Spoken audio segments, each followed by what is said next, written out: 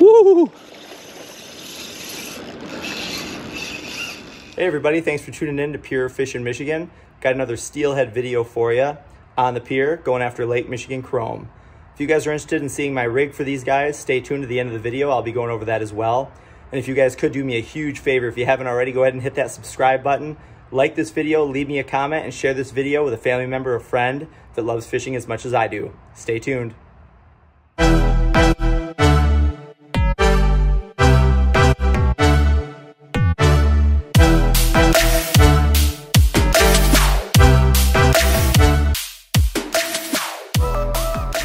What do you think, Jeremiah? I think we're Need to tie into one here pretty soon, huh?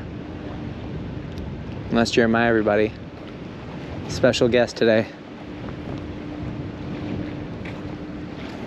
Still says the water is 65 degrees. Yeah. Doesn't feel like it though. That's why I'm a little skeptical, but it is supposed to be taking a real-time reading, so.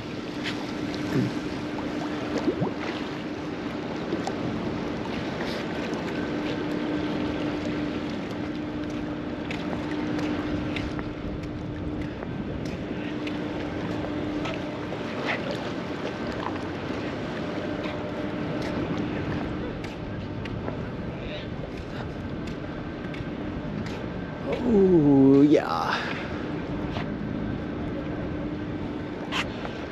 Woo!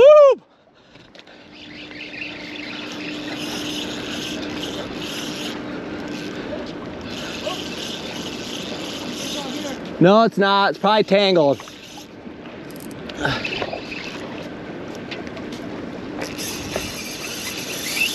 Woo! Loosen the drag on those, would ya?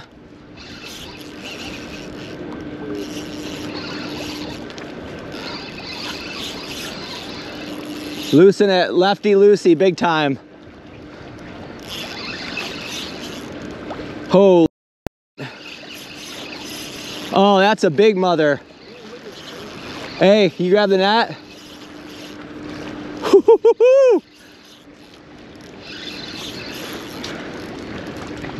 Oh, that's a big one.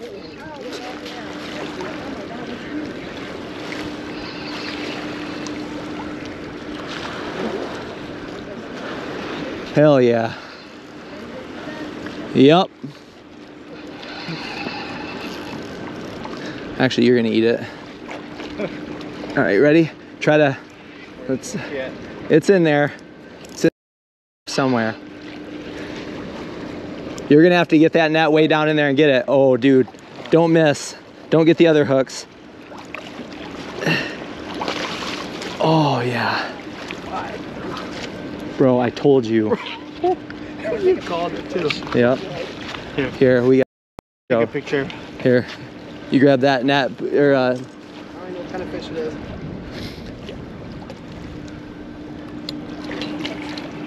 yeah, it's a tank, steelhead. Oh man, dude, that's like a wall hanger right there. Ready? Hold on. All right.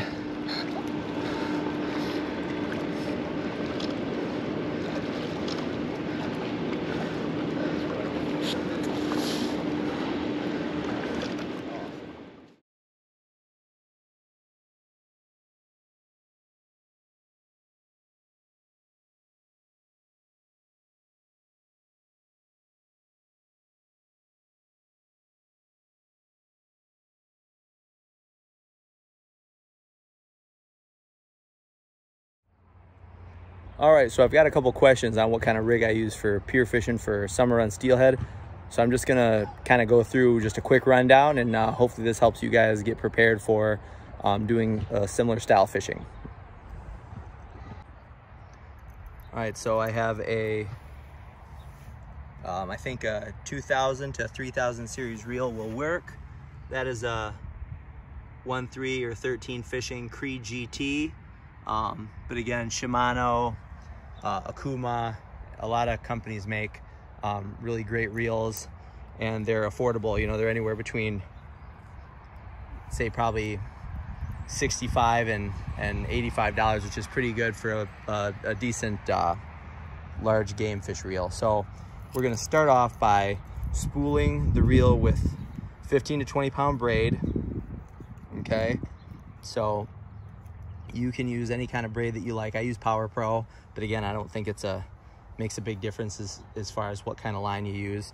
The rod's 10 foot long, so a 10-foot medium to medium light action rod will do.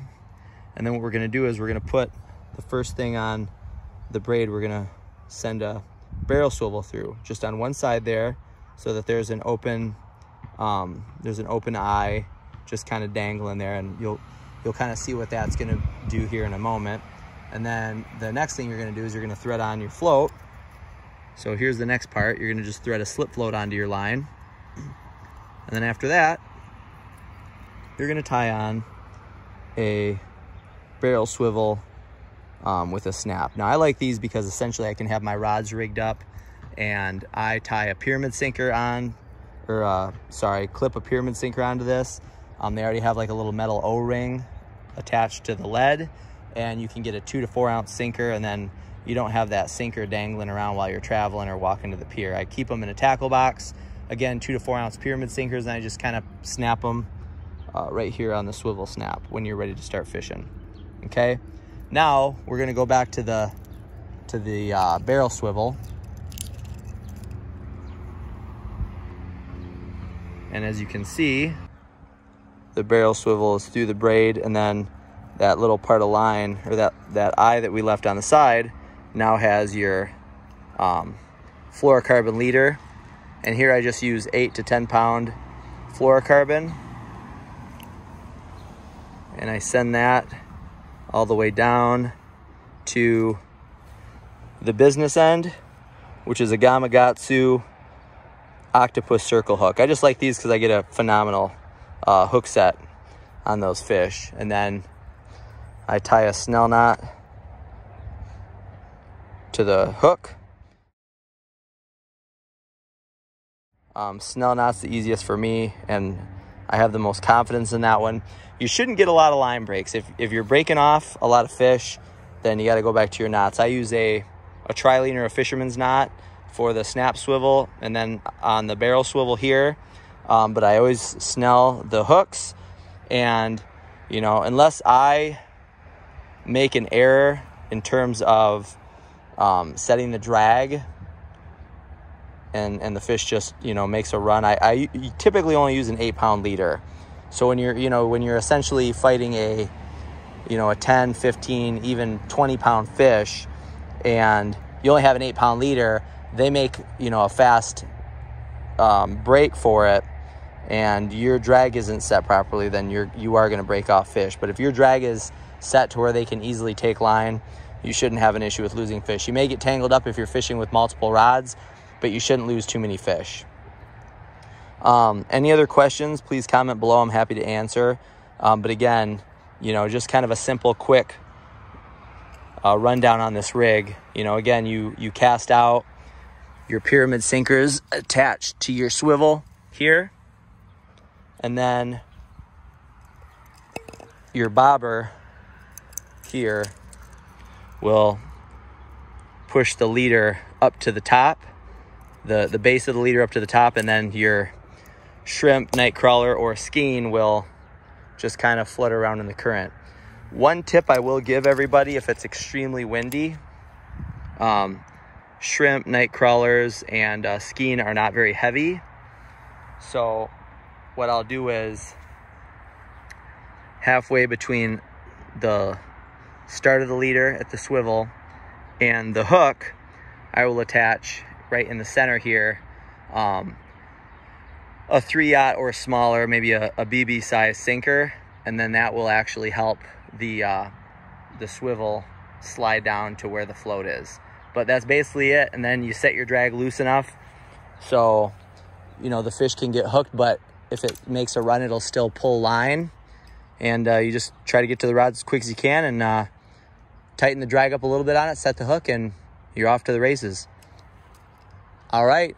Again, any other questions, feel free to comment below, but that is in a nutshell, my pier fishing rig. Take care. All right, everybody, that wraps it up for today. Just got the one fish, but still a great day of fishing nonetheless. If you guys are interested in seeing more of my videos, don't forget to subscribe, hit the notification bell, drop me a comment, and share this video with your family member or friends. Until next time.